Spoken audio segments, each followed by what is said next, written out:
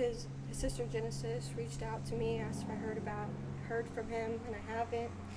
And when she told me the news, it felt like a kick to the stomach, kind of. I didn't want to believe it, and even the past couple of days, it doesn't seem real, and even now it doesn't. So I'm just trying to cope with the fact that he actually is gone, and I don't really know if I'm fully, have accepted it completely yet. So it's been very, very hard, not only on me, but definitely his mom, his sister, and all of his family, and my family, and his friends. He was loved by so many.